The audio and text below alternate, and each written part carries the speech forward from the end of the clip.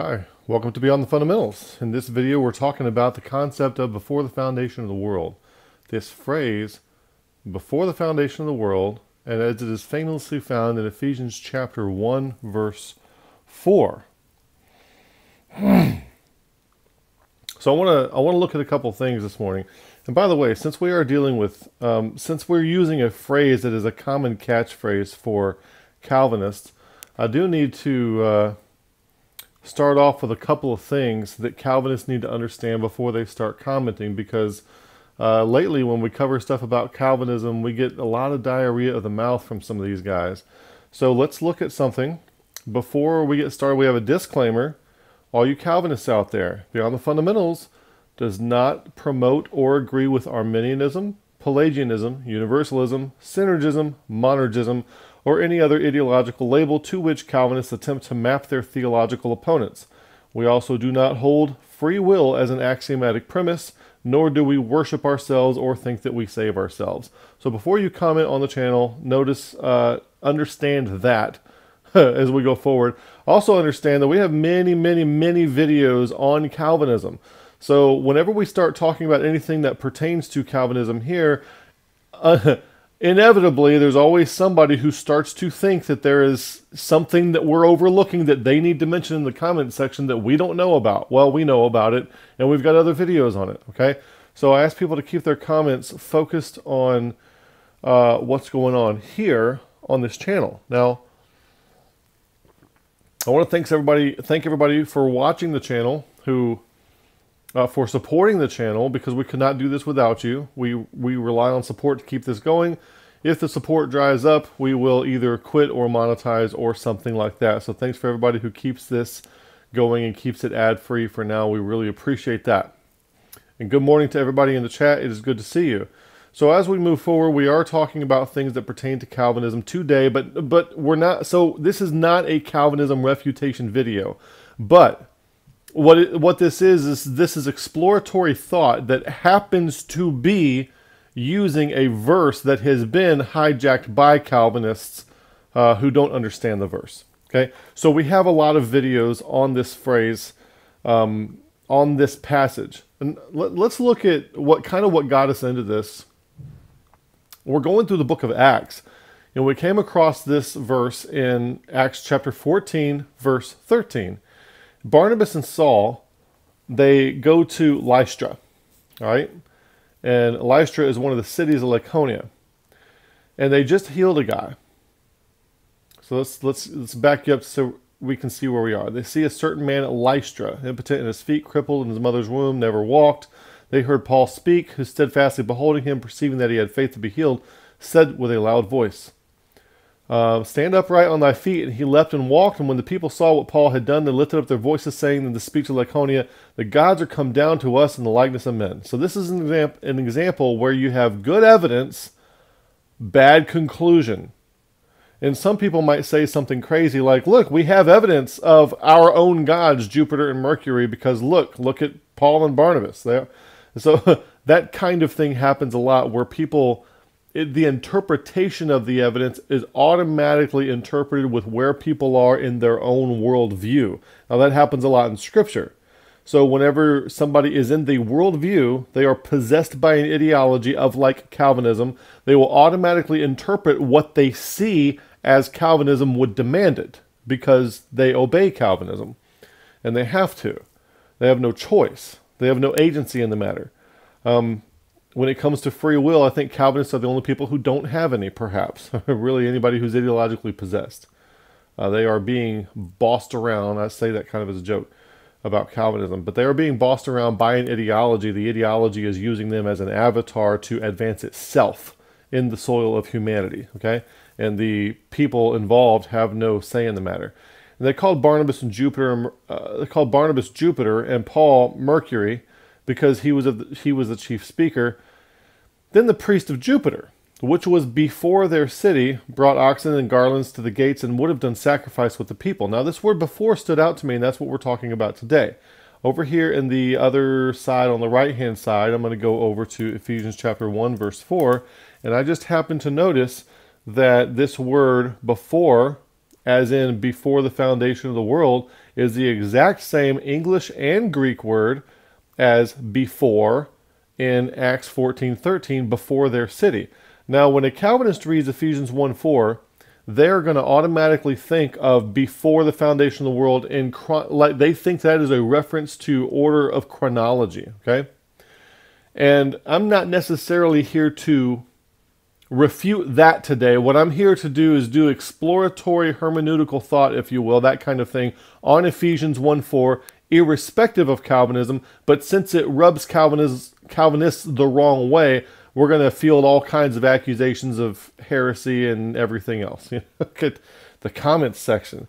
Has been so revealing of some of these ideologically possessed non-player characters spouting off their Calvinism. They've even gone so far as one of them suggested that I was gay, and my wife had to tell them to back off. He's taken, because I think the dude was probably trying to hide his own gayness. And he had, he gave all the same answers a gay person would give. Look, I have 8 kids and a beautiful wife. That's exactly what a gay person would have as a cover, who is trying to cover the fact that they are gay.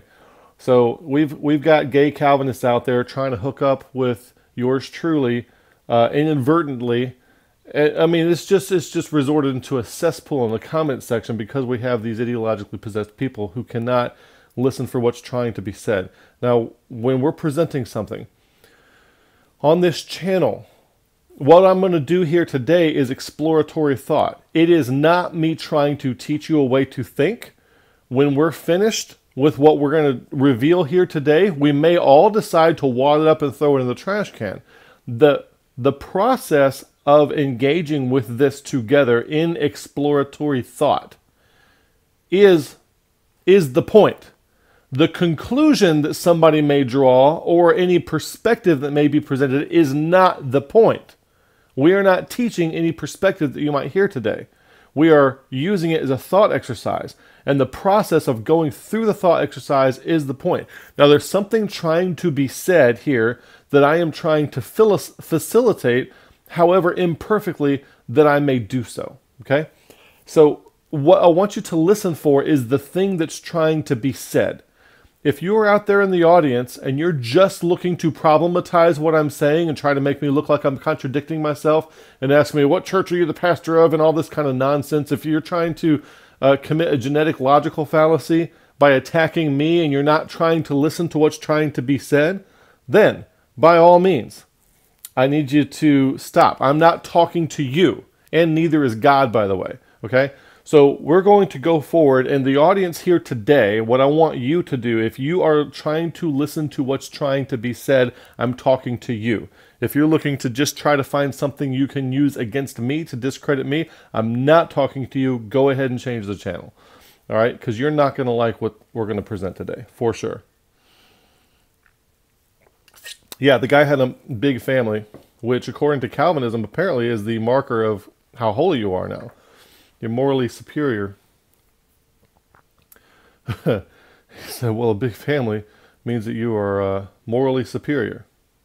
Yeah, exactly. And so as soon as you identify something that's supposed to be a marker, like a 9 marks of salvation, as soon as you start identifying things that are supposed to be a marker of what constitutes virtue and goodness, people are going to start emulating that without actually embodying the wisdom that produced it, okay? So, yeah, that's actually, yeah, that's... Okay, so let's charge forward here. Let's charge forward. Are we ready for this? Are y'all ready to hear this? Now, before we go forward, I want you to know that we have done videos on predestination. We have done videos on the origin of Calvinism. We have, I think, at least 250 videos addressing Calvinism on the passages that Calvinists use. 250 on the channel. There's more videos than that on the channel, but I think there's at least 250 on the channel that deal with that. If you will excuse me just for a second.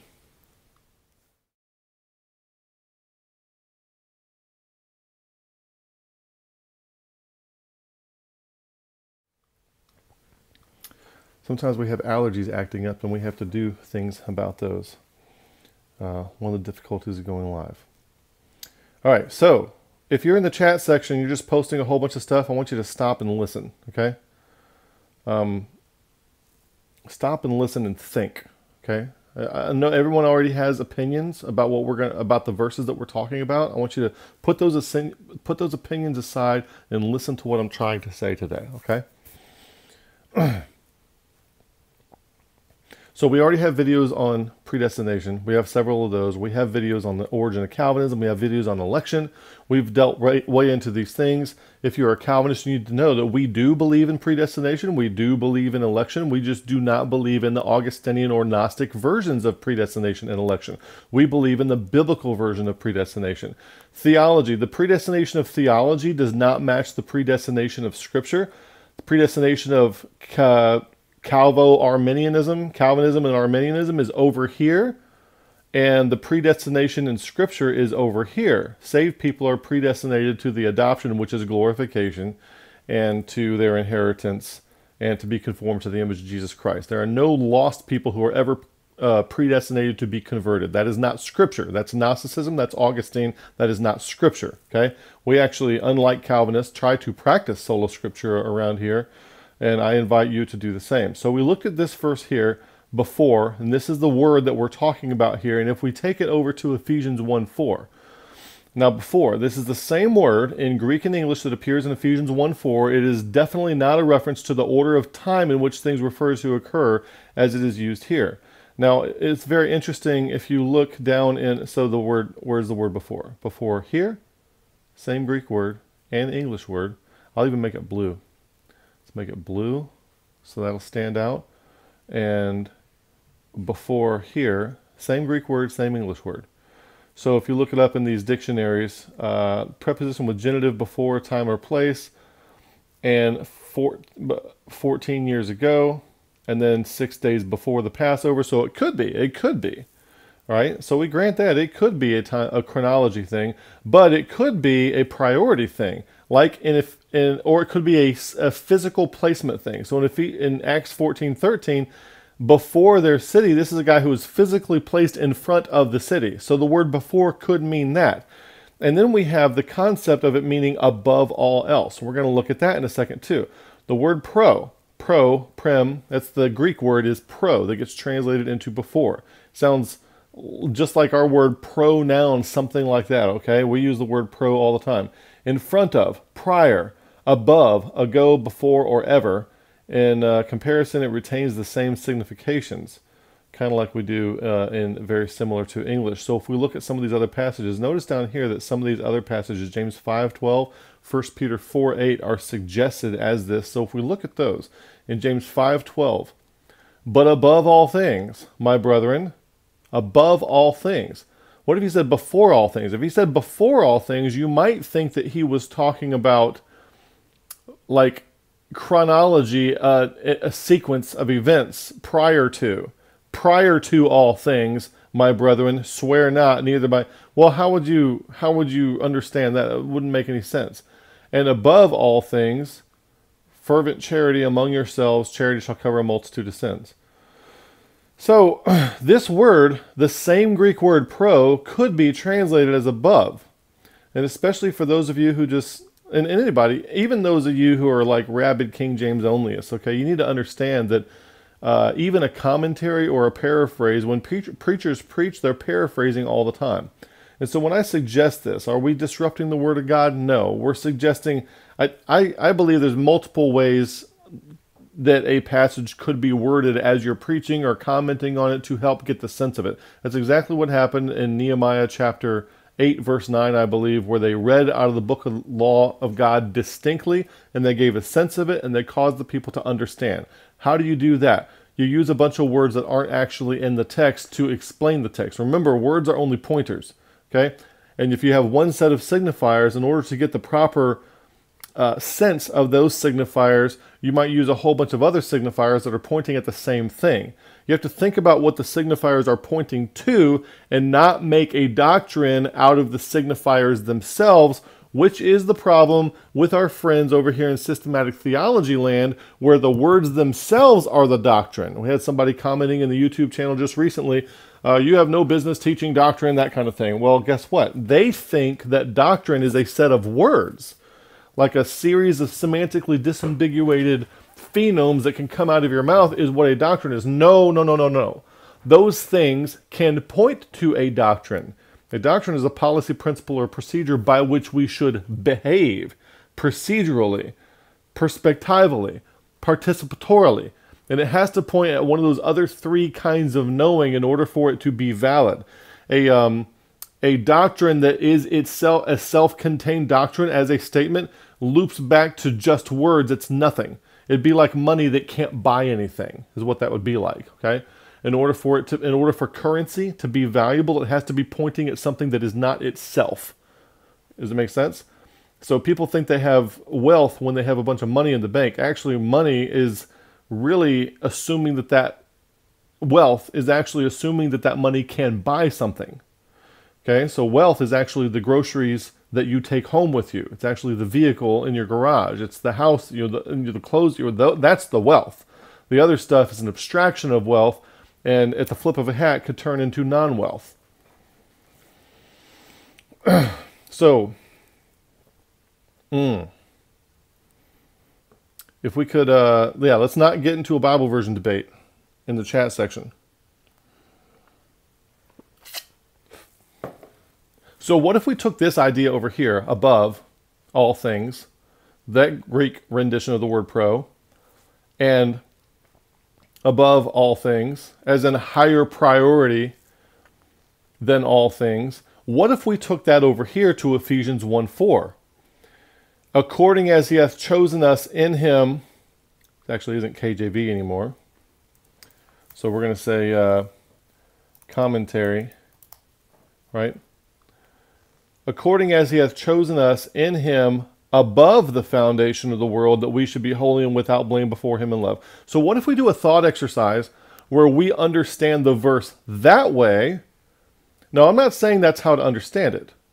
I'm saying, what if we do a thought exercise where that's how we understand it? What would that imply? Okay? What are we talking about there? To me, it makes a whole lot more sense to say it that way. You take, Jesus says in John 17:24, thou lovest me before the foundation of the world. It also makes sense there. Above the foundation, as a higher priority than the foundation of the world. So what would this mean? What if we do a thought exercise and we back up all the way back up into the mind? Let's place ourselves, for the sake of perspectival knowing, we're going to place, primacy. That's a good one. Priority, importance, primacy. These are good ones. Okay, yes. So let's write that down here. I'm going to make this, well, we might have a little room to work with. So we're going to say primacy, importance, and priority. Thanks to some of our commenters for these. So these are good examples. As a priority above the foundation of the world. Primacy, importance, okay? So the concept of the people. Now, what did I do in my title before the foundation of the world that Calvinists often always do is this phrase, in him. And that's a very important thing to point out, because when we go to the scripture, the in him thing is very important. In Ephesians chapter 1, verse 4, you has chosen us in him before the foundation of the world. In my video, chosen, censored, what they're hiding from Ephesians 1:4, I show many, many, many quotations from Calvinists where they are referring to Ephesians 1:4, and they just conveniently leave out the phrase in him. Why do they do that? Okay? Several reasons, but it creates a problem, because if you keep going in Ephesians, that's one way to cure you of Calvinism, is just to keep reading. That'll clear it up every time. If you keep going in Ephesians, what you will find in chapter 2, if you get past the part which you think is about Lazarus and is not, and get all the way to verse 11 and 12. Wherefore remember that ye, being saved people, because in Ephesians 1:3, I have to show you this over here, who hath blessed us with all spiritual blessings. Paul, an apostle, to who? Who's he writing to? Saints, which are at Ephesus, and to the faithful in Christ Jesus. He's talking to believers, not talking to lost people. Wherefore remember, saints, believers, that in times past being Gentiles in the flesh, who were called uncircumcision by that which is called circumcision in the flesh, made by hands. In other words, the Jews are calling you uncircumcised. That at that time, before you were without Christ, being aliens from the commonwealth of Israel and strangers from the covenants of promise, having no hope and without God in the world, but now in Christ. Very important phrase. They went from not being in Christ to being in Christ. When? In their lifetime. In their lifetime. That's when that happened. Having no hope and without God in the world, but now in Christ. That's the change. Ye who were sometimes far off are made nigh by the blood of Christ. So there is something that took place in time that put them in Christ, which is why over in Romans chapter 16, verse 7, Paul says this phrase like, who were these people, Andronicus and Junia, who also were in Christ before me. Getting placed in Christ takes place in time. Okay? Somebody said, I think they make the mistake from Revelation 13:8 and try to correlate Ephesians 1:4. And by the way, Revelation 13:8 doesn't have the word before in it, like they think it does. They quote it. They quote the word. That's enough. They add before to Revelation 13:8. Lamb slain from the foundation of the world. Doesn't say before there. And but when you hear them quote it, they will quote it with the word before there, which is interesting. Looking at the comments over here. So the word in him, the phrase in him, creates a big problem for Calvinists. And we're really going to explore this. And we want to take all of the text and believe all the text and create. We're going to do a thought exercise as if this word above here would be a correct rendering of the intent behind what is being said in Ephesians chapter 1, verse 4. So what if we follow this through? Now, I want you to understand that this word eklegeo here, chosen, first of all, election and predestination are not the same thing. They are two different words. They sound different, they're spelled different, and they have different definitions. So never use the words predestination and election as if they are interchangeable. They are not. They are two different words. Also, never ever create a doctrine from something like this and then backwards read it back into the appearance of these words. If you open up a book written by a remedial person like Wayne Grudem, you're going to get a doctrine of election. And then what you will do is you will eisegete that doctrine back into the appearance of the word in the text. That is eisegesis. That is not what we want to do. We want to do exegesis. What that means is that we determine the meaning of every passage we encounter. I think I just typed something by accident. I hit the keyboard. We interpret every passage we encounter in the context in which it appears afresh, anew. We don't bring any other thoughts into it. So when we see the word election, we don't bring a doctrine of election into it. We don't equate election with salvation like the Calvinists do. And we don't presume also that election is always about service, even though when you do an analysis on every appearance of the word, it happens to turn out that way. But we don't presume that. We get that after the investigation, not prior to the investigation. Okay? So election and predestination are not the same thing. Chosen us in him above the foundation of the world is our thought experiment that we're doing here, that we should be something. Be something. So election is not about salvation in the sense of conversion. It's about service, sanctification, transformation, and future blessing. No, Siri, I don't want to say that again. It's about sanctification, transformation, glorification, future blessing, those kinds of things, with an emphasis on service. Now, this be here is a verb, that we should be something. Holy and without blame before him in love. This is not forensic. A Calvinist is going to read this as forensic. Well, we are this positionally because we are in Christ, even though they left the in Christ out of the way the verse was quoted before. This is actually a precursor for the entire chapter, for the entire book. We are going to be told how to be, as in behave, okay? Being, doing, being, and becoming. That sense of the word be. Okay? That we should be holy and without blame before him in love in this sense of behavior. Because if you keep going in the book, what you're going to find in places like Ephesians chapter 2, verse 10, for we are his workmanship created in Christ Jesus, unto good works, which God hath before ordained that we should walk in them. So over here, I'm going to get you Ephesians chapter 1, verse 4. And a Calvinist is going to think this chosen in us in him before the foundation. They think that's about salvation. It is not. It is about being holy and without blame before him in love. And the same idea gets reiterated over here in chapter 2, verse 10, created in Christ Jesus, unto good works, which God hath before ordained that we should walk in them. So the sense of Ephesians 1:4 shows up in Ephesians 2:10, again, if you just keep reading. So before the foundation of the world, God ordained that those in Christ would walk a certain way. So this book is about the walk. It's about the behavior and the service of those who are in Christ. And those who are in Christ are chosen to be holy and without blame, to behave, do, be, and become in a holy way, walking in these good works which God hath before ordained that we should walk in them, created in Christ Jesus. Now, if you're a new creature, if any man be in Christ, he is a new creature. Old things are passed away. Behold, all things are become new. 2 Corinthians 5:17-18, right around there.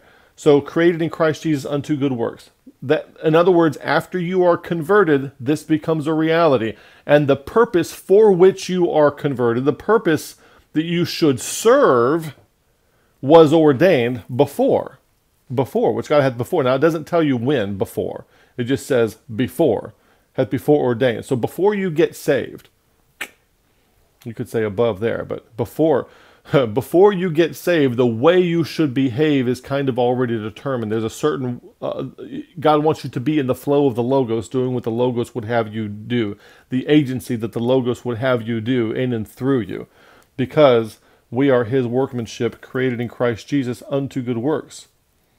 In Philippians chapter 2, verse 13, it is God which worketh in us, both to will and to do of his good pleasure. Now, what were we getting at in Ephesians chapter 1, verse 4? Here. Okay? This sense of before the foundation of the world. If you keep going in this holy and without blame before him in love, you get it reiterated again in Ephesians chapter 4, verse 1. I, therefore, the prisoner of the Lord, beseech you that you walk worthy of the vocation wherewith you are called. What are you talking about? What's the vocation? Right here, to be holy and without blame before him in love. And you are called to walk worthy of that in accordance with chapter 2, verse 10. This is all about the behavior of the believer. There's a certain thing that the intention of creating humans in the first place was for them to behave a certain way. And the secret ingredient that will help catalyze that behavior and that service is in Christ. It's found in Christ. So we need to get people in Christ so that this can happen. Now, what would that look like? If you have humans who are acting like what God would have somebody to look like, it might look something like this. In Ephesians chapter 4, verse 13 through 16, it would probably look something like this. Same chapter we were just in, chapter 4, verse 1. This is chapter 4, verse 13 through 16. We're going to be edified by the fivefold ministry until something happens. There's like a growth. There's a coalescence that something, mankind should turn into something. Kind of like integral theory. Now, when I refer to integral theory, I'm not accepting all the propositions of integral theory. What I like about integral theory, Ken Wilber, is the idea, the framework of an idea of the maturation process of mankind as a whole from one level to a next. You might think in the most basic sense that mankind needed Israel to be following the law for a certain number of years, like 1,500 years from Moses to Christ, and then Christ was sent at the right time for mankind. So these are witnesses to all of the world, all of mankind, and at the right time, God intervenes in a certain way to put certain things in the path because mankind, or what you might say is the propensity, the capability of mankind once in Christ can achieve something that otherwise could not be done. And there is a maturation process of mankind in general, and it was ready for Christ when Christ was sent. Christ was sent at the right time. And then Christ the story of Christ's life and passion, that sort of thing, is necessary for the next phases of development that come afterward, okay? So in Ephesians chapter 4, verse 11 and 12, you get the fivefold ministry preparing those who are in Christ to be something. What are they supposed to be? They're being holy and without blame before him in love. And what does that look like? One part of what that looks like, to walk worthy of the vocation wherewith they are called, is be edified by the fivefold ministry till this happens, till we all come into the unity of the faith and the knowledge of the Son of God, unto a perfect man, unto the measure of the stature of the fullness of Christ. And that's why we call our Wednesday night session, we call it the Full Stature Initiative. Let me text somebody real quick. Actually, it can wait. I got somebody's kid over at my house, but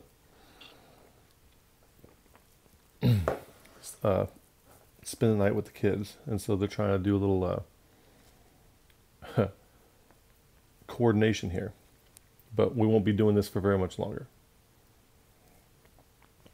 So that we henceforth be no more children tossed to and fro. That's an example. That's a description of what these people would look like, who move and they not carried about with every wind of doctrine. Okay, so they are beyond stuff like this.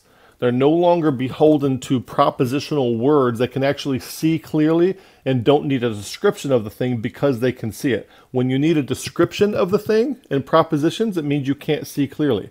So if you think a statement of faith or a confession of faith prevents people from going into heresy, what that means is you can't see clearly and you can't imagine anybody who can. It's like a blind person not being able to imagine vision. That's what's going on there.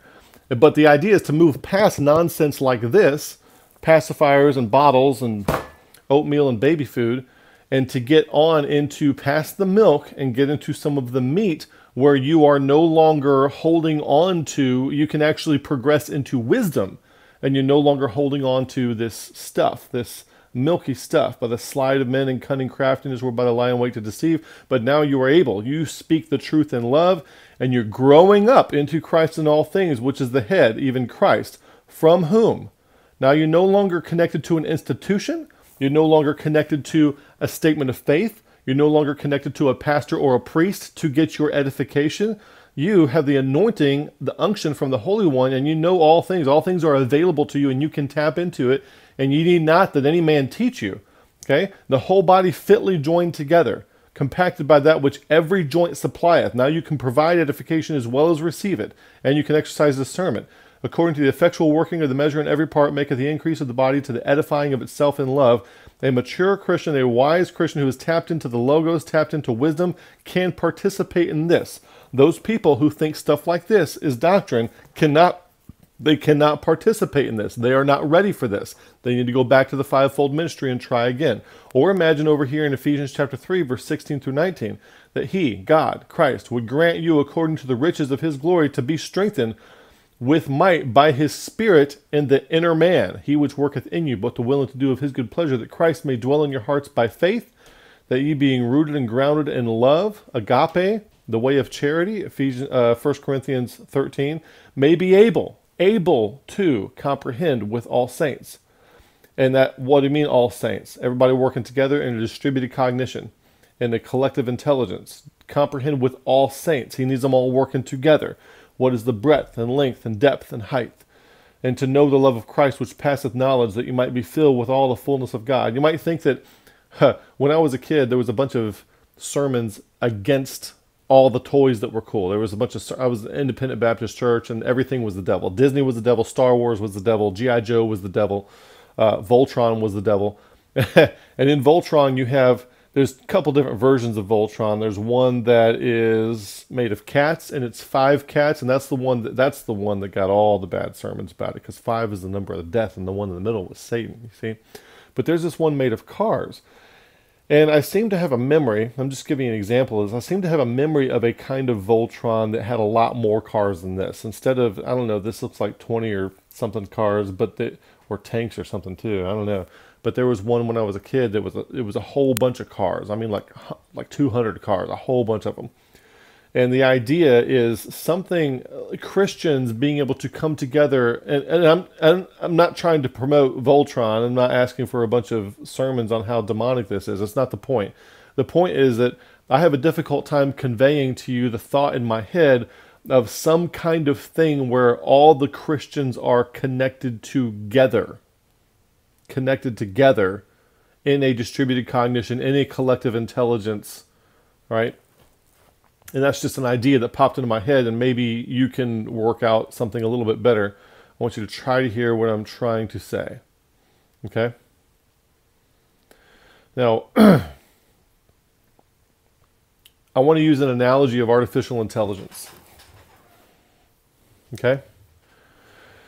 Imagine you're going to create an artificially intelligent thing. You would need to have certain things in your end state. And what am I trying to do here? We are not God. I'm not trying to make us God. But in order to enhance our perspectival knowing, sometimes you have to put yourself in the shoes of other people to try to understand where they're coming from. Okay? And I'm not saying that humans are artificial intelligence. One guy said, they keep looking for intelligent life on other planets. I'm not sure there's much intelligent life here. Okay, so I'm not saying that humans are artificial intelligence, but what I'm saying is if we were to try to create something, if you put yourself in the shoes of God, not for the sake of magnifying yourself, but for the sake of, because I know that's what the Calvinists are going to say. Doesn't it ever make you sad, Calvinists, that you guys are so predictable, that you have like certain buttons that you're always going to play those plays? We already know your playbook, okay? So we're not doing this. We're not putting ourselves in the place of God, in the shoes of God, in order to magnify ourselves that we are God. Nothing like that, but for the sake of perspectival knowing, like when you ask a kid, put yourself in your dad's shoes. Imagine having to pay all the bills and getting everybody to turn off all the lights. Or put yourself in your mom's shoes. Imagine having to, whatever. That kind of thing. And put yourself in your boss's shoes at work and imagine all the responsibilities they have to deal with before you start being too critical of them. And so that is a good thing to do in perspectival knowing for whatever being you're considering. Imagine yourself in that role. And if you had to start from scratch, doing from scratch what they are doing, what would you do? And what would you do differently? So what you would have to do if you want men who can come together, if you want humankind who can come together in this collective intelligence, you would have to have that end state in mind before the experiment was created. And because people are operating, because there's places doing things like with DeepMind and things like that that are actually working with AI today, we can kind of get a sense of what they have learned. And you would have to imagine that God, of course, would already know the things that they have learned, and they would understand some of the prerequisites that are required in order to get an intelligence that would do certain things. Now, the difficult thing for me to describe what that certain thing is because when you approach a conversation in good faith, when you're trying to have genuine dialogos and dialogue, you have to be open-ended. And you can't, it's not like a debate. It's not where you can come with a predefined conclusion in mind. You have to come to a dialogue with the understanding that something new and insightful will emerge that will change you, okay? So for me to sit here and try to describe precisely what it is that the body of Christ can achieve, for me to be too precise with that or try to attempt to be too precise with that would be profane. Because as we continue going along in the edification model of Ephesians 4:13 through 16, the thing that is supposed to be will emerge through us, and not just through me, but through a collection of us together edifying each other. So something is going to emerge that's going to create an enormous amount, almost seemingly infinite amount of agency to do something. And it's going to be through wisdom and the Logos, being in Christ, if you will, that these things will emerge. But I cannot describe them to you. So I need you to... So the reason I had the Voltron thing here is just as an idea of something all working together in a collective that has greater agency than the sum of its parts. Just an example of that. And of course, that's not comparable to what the body of Christ could achieve if properly edified to the full stature of the image of Christ. So this end state is something like a collective intelligence with infinite agency for insight, cultivation, and co-creative ability. Because mankind, we have the ability to modify our environment. We can change things. We can chop trees down. We can plant new ones. We can plant food. We can build houses. We can modify the environment to a degree. And the more technology we get, the more co-creative capability we have. Maybe, you know, one day we could be like a type 1 or a type 2 civilization. Maybe we'll be building Dyson spheres one day, okay? And have warp speed and be going around the galaxy. And I mean, who knows what could possibly be happening? And I'm just throwing ideas out there that are way beyond what we could possibly do right now. So what would this need to be? You would think when they started making AI, they started thinking they could program AI to do certain things. But then they found out the hard way that nope, and the best AI has to be self-learning, just like a child is, has to be self-learning. And then they found out that intelligence, cognition, in other words, this comes from 4E cognition, by the way. Cognition needs to be embodied. In other words, I can't just create an intelligence and stick it on a hard drive somewhere. I need to put it in a body. I need to put this intelligence in a body that has arms and legs and feet and has things that it can move and has an environment to interact with. We found that out. So it needs to be corporeal in a body. It needs to be embedded. It needs to be placed in an interactive environment. Enacted. It needs to be in a place where action concresses prehension. In other words, you have to have active agency and the capacity to participatorily act within the environment and make modifications to it. And it needs to be extended. And the extension would include tools and distributed cognition, etc., and so forth. Now, the mechanisms of growth, you would need to think about. See, I'm trying to describe the end state here and how we get there. How do we get an infinitely agentic intelligence? How do we get that? The mechanisms to get this artificial self-learning intelligence there would need to be something like wisdom in the logos, and you need to find some way for these people to be able to discover this and act within it and choose it, that sort of thing. A collection of consciousnesses. Now, I don't want to take too much time to develop this because of how much time we're on so far, but like internal family systems, we discover in psychology that inside each human is a collection of consciousnesses, not just one person. If you ever get traumatized, some people get those dislodged and are no longer unified under a single personality, and you have multiple personalities. All right, that's a real thing that happens. Well, just like computers, if I have one computer, I have a certain amount of computing power. But I can do a lot more with computers if I put them in a network. And then if I have a World Wide Web, look how much more I can do. Just connecting different processors gives you so much more capability. And humans are the same way. The more we can connect, you have several connected in your own head already that are unified under a certain personality, ideally, if you're well, right? And then if you have multiple humans together, ideally, if they are well, they could operate in a distributed cognition, okay? And something that I would say about this collective consciousness, is that our in-groups right now, the tribalism, these need to develop beyond, because right now our in-groups are like a primordial prototype of collective intelligence that should follow later. Right now, our in-groups are epistemically pathological. We cannot do good sense-making within in-groups because being in the in-group and being ranked well within the in-group is a higher priority to us than finding truth. But when finding truth becomes the normative, when finding Sophia, wisdom, Philia Sophia, becomes the normative feature of an in-group, that is when it can grow into a collective intelligence, okay? But right now, the in-groups that we have based on tribalism and team sports and all that nonsense, those are like a primordial prototype that have to basically change and evolve over time into something that is less egoic, right? So that's going to have to happen soon. And then there's a capability, if I want to make an artificial intelligence, putting myself in the shoes of God for perspectival knowing, they have to be able to modify their arena. And they change their arena. Like now, I did not used to have roads, now I have paved roads. I did not used to have a house, now we have built a house. We've changed the arena. Things are different. We did not used to have a plow, now we have a plow. As you modify the environment, you also need to have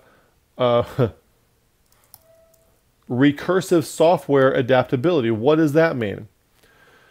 Humans, we are neotenous for a long time compared to other animals. Horses are walking around in 20 minutes or less, whereas humans, it takes them about a year. The reason we are neotenous for so long And it takes us so long to reach maturity, 18, 20 years, and some of us a lot longer than that, right? The reason it takes us so long to reach maturity is because we have to kind of be what you might consider a blank slate and be trainable and adaptable to any kind of environment. You have humans living around the North Pole as Eskimos, and then you have humans living in the Sahara Desert, and then you have humans living in, agricultural environments, hunter-gatherer environments, and you have humans living in very urban and technological environments.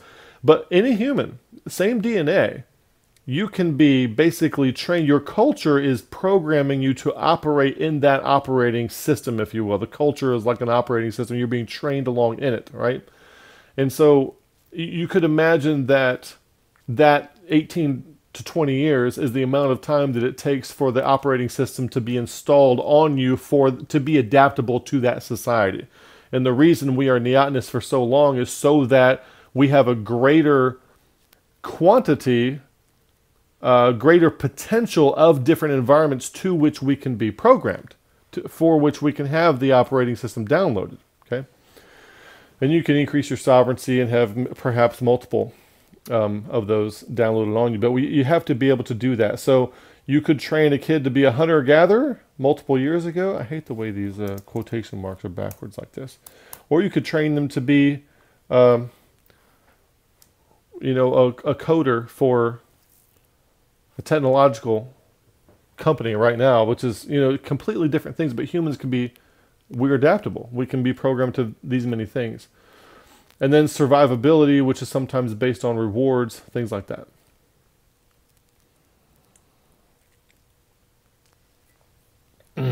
Getting a lot of comments here from Kiss the Sun.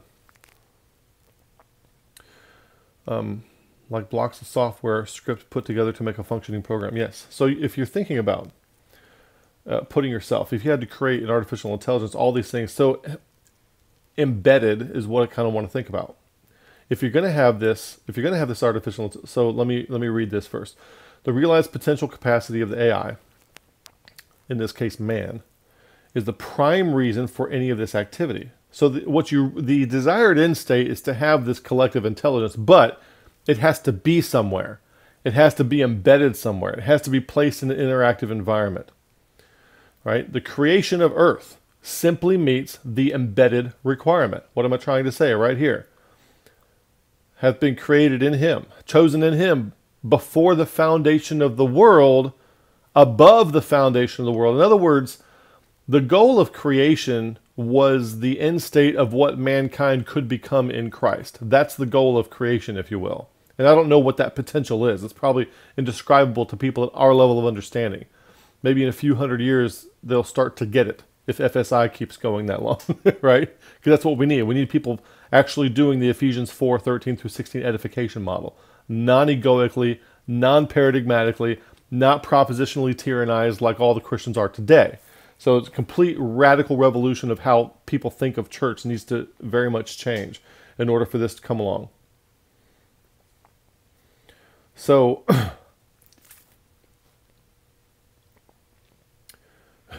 yes, thanks, Forging Beyond Belief. Try to restrain yourself from interpreting Kevin's words or point to that of unrelated scriptural points. Yes, please just stop and listen. If you're posting a whole bunch of things in the chat section, just stop and listen, please. All right. So I have all these artificial intelligence. So that what they found is there's a lot of things that are not very clear. Like if you create a little man in artificial intelligence land, you create the physics landscape and all this sort of stuff, and you tell it to get from point A to point B, it will not walk like we walk. They found that these things, they tumble over each other and did like a bunch of cartwheels to get where they're going.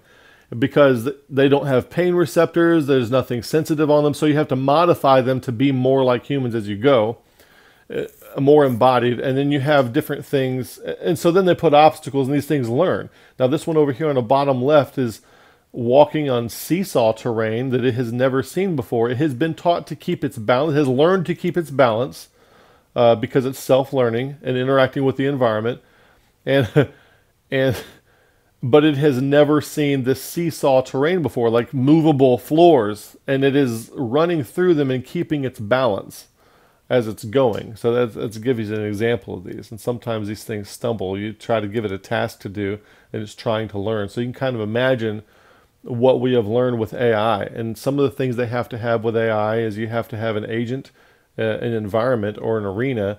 There's an action that it needs to do, and there needs to be a reward associated with an action in order to get them to desire to do it more. So if eating didn't feel good, people might not do it and they might die.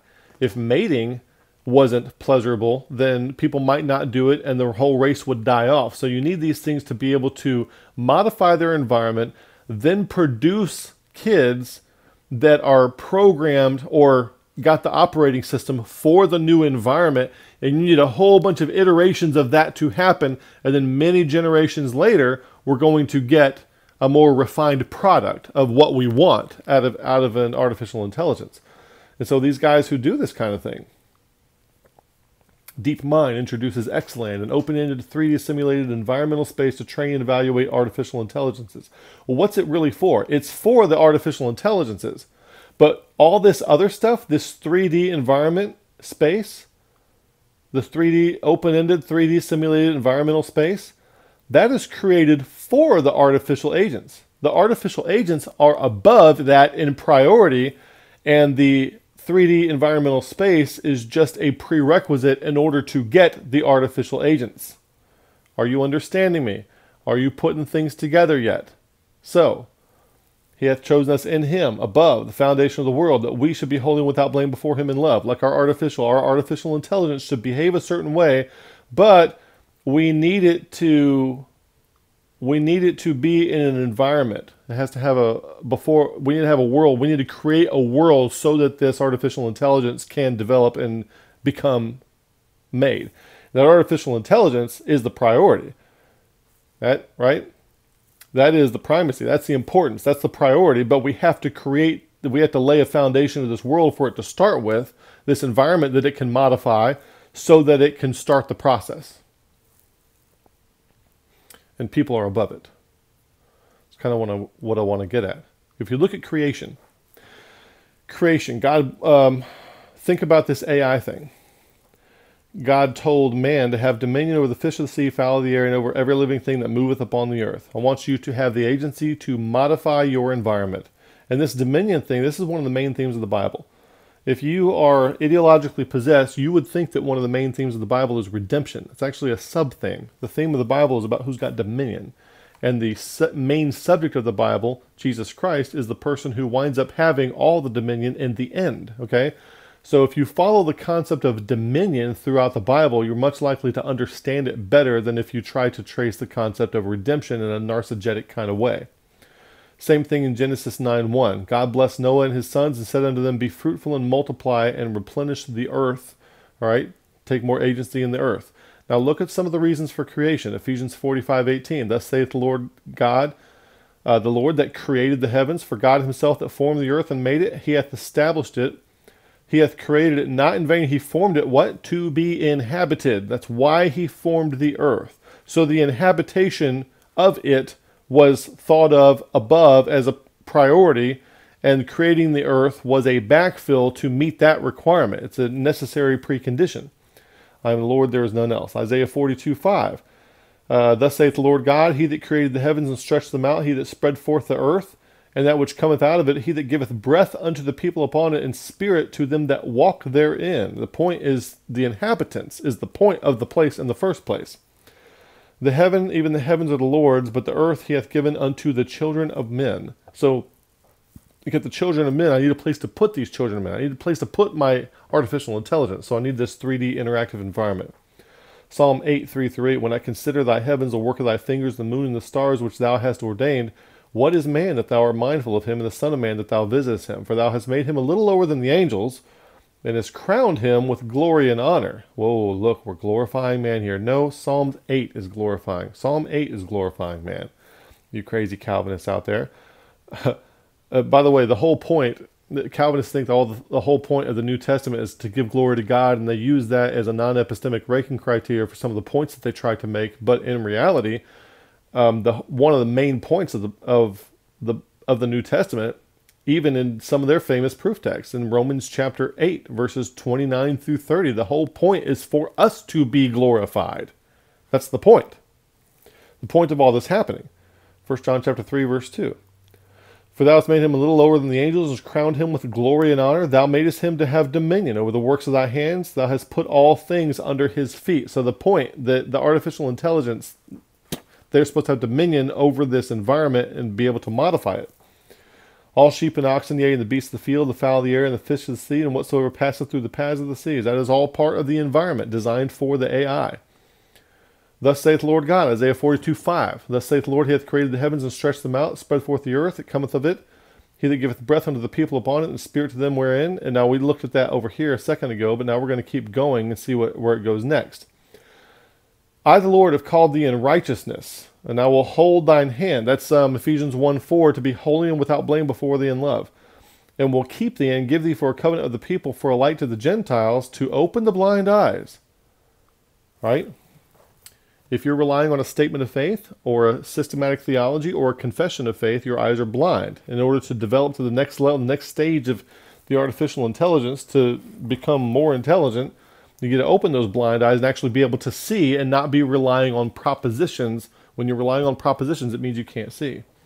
To bring prisoners from the prison, and them that set out in darkness from the prison house. I am the Lord, that is my name, and my glory will I not give to another, neither praise to graven images. Neither my praise to graven images. Okay? If you are in a systematic theology, you are not worshiping the programmer of the simulation. You are worshiping some kind of propositions that are supposed to point to it, but don't do a very good job of it. If you are a Calvinist, you are giving praise to things like this, which is like giving praise to graven images. You are an idolater. You are not giving glory to God. You're giving glory to an ideology created by men. And you are beholden to it, and that's what you're giving glory to. You're not giving glory to God. Isaiah 45:11 through 13. Thus saith the Lord, the Holy One of Israel, his maker, and his maker. Ask me of things, Israel's maker. Ask me of things to come concerning my sons, and concerning the work of my hands. Command ye me. I have made the earth, and created man upon it. I, even my hands, have stretched out the heavens, and all their hosts have I commanded. I have raised him up in righteousness, and will direct his ways. He shall build my city. Now, a Calvinist would say, direct my ways, because, determinism, all that nonsense. But the point is, I want this artificial intelligence to behave in a certain way, and the better way to understand this is what we might call in the military shaping operations. I will provide things to catalyze growth in a certain area to cause the person to seek after wisdom. He shall build my city, and he shall let go my captives, not for price or reward, saith the Lord of hosts. We go from there. Now I want to look at wisdom, concept of wisdom. If you are, where do I go from here? The concept of the fear of the Lord shows up in Proverbs chapter 8. And if you have the fear of the Lord, if you remove your concept of God from it, you might be having a grave respect for everything in the unknown. If you are beholden to something like this, or a creed or a confession, you do not have any respect for the unknown. You do not fear the Lord. Okay? You think that the man has figured it all out, and all the men that you think are great, who wrote all the doctrine that you believe, you're basically treating them as if they are omniscient, which is a very hubristic thing to do. Don't do that. Okay? Grave respect for the numinous, the future, your future self. Sowing and reaping, that which judges. Collective intelligences, like the market. Okay, God works through those. Process theology. That which does not think. By the way, if God knows everything, that would be one way you could describe God. If God is unchanging, immutable, and knows everything, then he would also be that which never reacts or never acts. Now, if you don't think that God never thinks, or God never acts or reacts, then you need to rethink your concept of immutability and omniscience, because those are demands of those things. So maybe you might mark those off if you rethink that. Process, the tendency for complexity to emerge from simplicity, which is one of the reasons that I can't tell you what the collective intelligence of Ephesians 4:16 will become and can produce, because I cannot venture out into those things which I have not seen. This complexity will emerge from simplicity. I don't know what will emerge. I just need to know that I need to follow that edification process so that I can help facilitate its emergence. Do not confuse that with the emergent church, because it's not the same thing. We're just using the word. Eternal dependencies for insight, external dependencies for insight. And some people are very egoic and they think that they are so smart and can study and they have processes and they know how to interpret the word and they're going to come up with all the truth that can come out of the Bible and that can come out of life. No, there's going to be a lot of external places that insight comes from that you need to rely on, so you need to have epistemic humility about that. The utility and ineptitude of language, you need to understand that, and avoidance of propositional tyranny. We have a lot of videos on the 4 kinds of knowing, which I encourage you highly to look into. If you search that on our channel, you will get a better idea of what that might be about if that sounds strange to you. Perspectival infinitude. In other words, there's all kinds of perspectives that can supplement your current viewpoint. You need to have respect for those. And then there's participatory founding to all knowing. What have all of you participated in? We do things backwards sometimes. Participatory knowing is the most fundamental kind of knowing. And then propositional knowing is the most shallow kind of knowing. And we tend to work backwards from propositions back to participatory, and it should be the other way around. We need to start with the participatory, and then we can find propositions moving up from there. So when I say the fear of the Lord, when we mention that in a minute, all these kinds of things are things that I want you to bear in mind. You may decide that you want to screenshot that, and these might go away depending on what you think about some of the attributes of God. I want to start with the second half of Proverbs 8 first. I'm trying to talk fast so I can get through this and we can end this. By the way, somebody, thanks for the super chat. The Supreme Pirate King says, keep up the good work. So thanks for the super chat.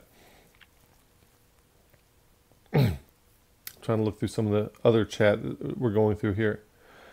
Yeah, I would ask Kiss the Sun, you're posting a whole lot of stuff. If you could just listen, that would be helpful to a lot of people. In Proverbs 8, let's talk about wisdom for a second.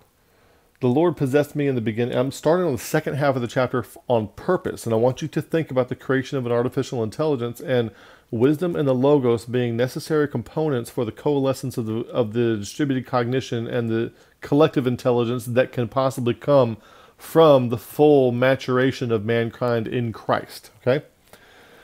The Lord possessed me. Who's talking here? The me is personified wisdom. Wisdom is personified as a woman in Proverbs chapter 8. So the Lord possessed me, wisdom, in the beginning of his way, before his works of old. Okay, I was set up from everlasting, from beginning or ever the earth was. When there were no depths, I was brought forth. When there were no fountains abounding with water. Before the mountains were settled, before the hills I was brought forth, while as yet he had not made the earth, nor the fields, nor the highest part of the dust of the world. When he prepared the heavens, I was there. When he set a compass upon the face of the depth. When he established the clouds above. When he strengthened the fountains of the deep. When he gave to the sea his decree that the waters should not pass his commandment. By the way, for those crazy people who think that all God's decrees are eternal, that's just absolutely remedial, because the sea had to have existed before God to give this decree to it. Some of God's decrees occur in time, after things have been created. Why? Because the Bible says that. Remember, sola scriptura. Go with scripture first. When he appointed the foundations of the earth. So when we see this foundations of the earth, before the foundation of the world, right? Ephesians 1:4. So this should call this, there's wisdom back there before all this time. Then was I by him as one brought up with him, and was daily in his delight, rejoicing always before him. That's wisdom talking there. Rejoicing what? In the habitable part of his earth. Rejoicing in the habitable part of his earth. The part that has been created for the sake of these intelligences to interact and inhabit. And my delights were in the sons of men. That is where wisdom takes delight. Wisdom can take delight in you. All right, in order for you to transform and reach maturation, that's what needs to happen. You need to take a dance with wisdom. Now therefore hearken unto me, O ye children, for blessed are they that keep my ways. You want to be blessed? Find wisdom. Hear instruction, be wise, and refuse it not. Blessed is a man that heareth me, watching daily at my gates, waiting at the posts of my doors, for whoso findeth me findeth life, and findeth favor with the Lord. So, hath chosen us in him before the foundation of the world, that we should be holy and without blame before him in love. This wisdom that was brought up with him, all right, before all of this, before his works of old, that same wisdom is what mankind are supposed to seek and walk after in order to find favor with the Lord. It's been there since the beginning, since before the foundation of the world. That wisdom's been sitting there. It's been there. And that is the way of movement. And the sons of men, you and I, are supposed to seek that wisdom and operate in accordance with it. Okay? Wisdom, logos. And I kind of see those as very much overlapping, but not exactly the same thing. Logos is it is wise to pursue the logos, in other words, okay? Wisdom has a movement to it, as is the logos. But he that sinneth against me wrongeth his own soul. They that hate me love death. So this is like an elongated way of the exact same thing Ephesians 1:4 and 2:10 and 4:1 are saying. Is that this wisdom, which was with God before his works of old, is the same thing that men need to get a hold of today in order to find life and obtain favor with the Lord, with the process of reality, with base reality. So if you back it up to the beginning of the first half of Proverbs chapter 8, doth not wisdom cry and understanding put forth her voice? She standeth at the top of the high places, in the ways of the places of the paths. She crieth at the gates of the entry of the city, coming of the door. Unto you, O men, I call, and my voice is to the sons of man. Okay? Why? She rejoices in the habitable parts, and then the sons of men, her delight is in the sons of men. The sons of men need to get hold of her. They need to interact with her in order to achieve their full potential. That's why she exists. That's why she's there. Okay, from before the foundation of the world. O ye simple, understand wisdom, and ye fools, be of an understanding heart, for I will speak excellent things, and the opening of my lips shall be right things. For my mouth shall speak truth, and wickedness is an abomination of my lips, and the words of my mouth are in righteousness. There is nothing froward or perverse in them. They are all plain to him that understandeth, and right to them that find knowledge. My instruction, and not silver. Receive my instruction, and not silver, and knowledge rather than choice gold, for wisdom is better than rubies, and all the things that may be desired are not worthy to be compared to it. I, wisdom, dwell with prudence, and find out knowledge of witty inventions. The fear of the Lord is to hate evil, pride and arrogancy, and every evil way in the froward mouth do I hate. Counsel is mine, sound wisdom. I am understanding, I have strength. By me kings reign, and princes decree justice. By me princes rule, and nobles, even all the judges of the earth. I love them that love me. Philia Sophia, the love of wisdom. That's what Philia Sophia means. Not the love of victory, not the love of winning a debate, but the love of victory. And when you're in a systematic theology, or an ideology, or a paradigm that forces you, it tells you what you're supposed to think about passages, rather than explore them in an open-ended way like we're trying to do here, it shuts you off to wisdom. You become a wisdom stultifier. You block off wisdom. Those that held the truth in unrighteousness and suppressed the truth in unrighteousness out of Romans chapter 1. That's what's going on with people who are ideologically possessed. Possessed by an ideology. People don't have ideas, ideas have people. And those that seek me early shall find me. Riches and honor are with me, a durable riches and righteousness. My fruit is better than gold, yea, than fine gold, my revenue than choice silver. I lead in the way of righteousness, holy and without blame before me in love. Okay? In the midst of paths of judgment. Okay? You exercise discernment and judgment, that I may cause those that love me to inherit substance, and I will fill their treasures. Okay?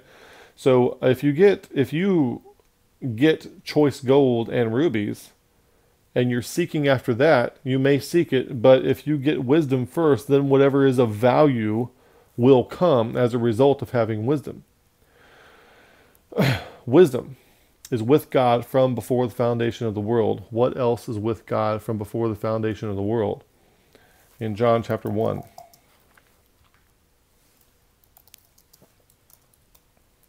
In the beginning was the Word, the Logos. What's that word? It is the Logos. And the Word was with God, and the Word was God. The same was in the beginning with God. All things were made by Him, and without Him was not anything that was made. In him was life, and the life was the light of men. So the light of men, the understanding of men, the capacity for wisdom of men is connected to the Logos. Okay? So these things are with God, wisdom, the Logos, they're with God, they're in the beginning, and they have I don't want to say the word dictate, but they kind of dictate the paths and the flow in which men should operate in order to achieve their full potential wherever they are. Seek after wisdom. So man was created in Ephesians 1:4. If we go to Ephesians 1:4. Man was created before the foundation of the world. And like we have modified it for the sake of paraphrase, man was created above, in primacy, had primacy and more importance and priority over the foundation of the world. Because the point is the creature, the artificial intelligence, if we put ourselves in the shoes of God.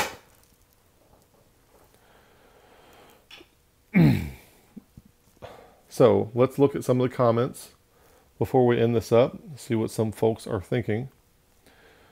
Yeah, John 17:24 is a clarifying verse for Ephesians 1:4. Thou lovest me before the foundation of the world, is what John 17:24 says. And so if you are in Christ, you are also loved before the foundation of the world. But that is also presuming that before is a order of chronology kind of thing, a sequence kind of thing. And we are specifically trying to look at Ephesians 1:4 like this. And if you do that, that could also be clarifying of John 17:24. Thou lovest me before the foundation of the world, above, priority and importance over the foundation of the world, is what that could be.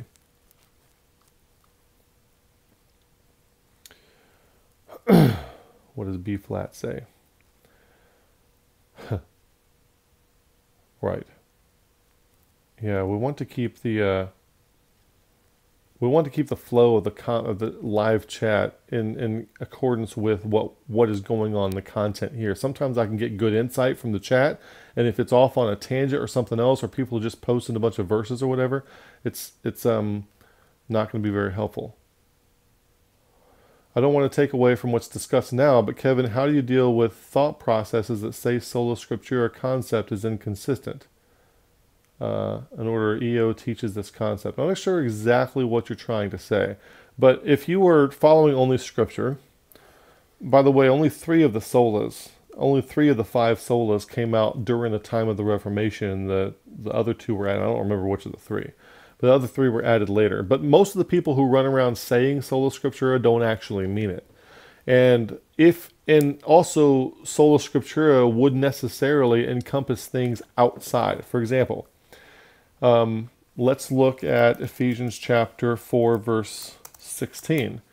If I am following sola scriptura, then I'm also talking to a whole bunch of other Christians and getting edified from them, you see?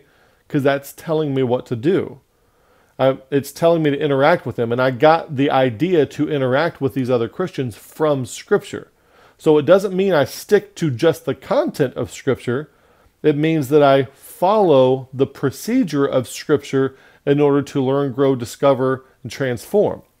And this procedure of Ephesians 4:13 through 16 is part of Scripture. If you were to go to 2 Timothy chapter 3, verse 16, the Scripture, by the way, this Scripture is not the original autographs. It is whatever Timothy knew from a child, right? All Scripture is given by inspiration of God and is profitable for what? Doctrine, for reproof, for correction, for instruction in righteousness, that the man of God may be perfect, thoroughly furnished unto all good works. Well, if Scripture can thoroughly furnish a person unto all good works, then what other good works remain to which Scripture did not thoroughly furnish them? See there? So there's some other good works for which Scripture does not thoroughly furnish a person that are gotten from outside. And whatever you name from outside Scripture, if it is legitimate, it is found in Scripture. Like consulting with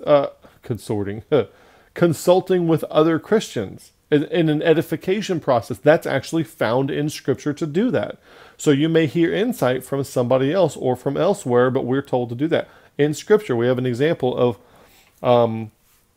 Solomon going and collecting all kinds of data from everywhere under the sun. And then he's able to apply that through wisdom and through the logos to reduce it down to something very simple and plain. No reason why you can't do that. There's no reason why you can't watch anything from Pinocchio to the Lion King and see the logos in it, and the capacity to do that would be generated from following Scripture, prompting you to do that. Okay? So it's what people mean when they say sola Scripture is strange. It doesn't really mean anything because it's not defined well enough, in my opinion.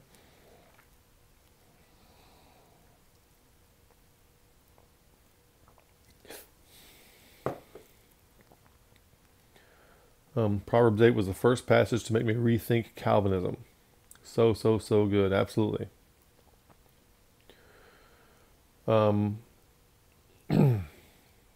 Wake up, read it, and cried. Trying to read these kind of fast to get through some of these.